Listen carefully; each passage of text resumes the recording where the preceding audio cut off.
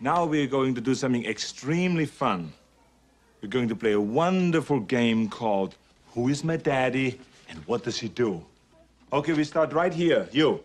My dad, he was strict. Came home with a C and he said, there will be no C's in this house. Some of my fondest memories growing up with my father, who is still a barber, I would let him cut my hair, but I wouldn't let him shave. I have a headache.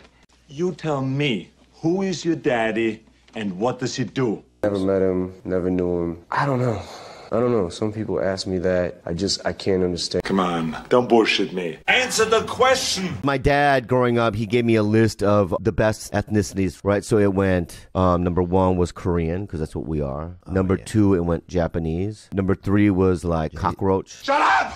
Shut up! Shut up! What the hell is going on?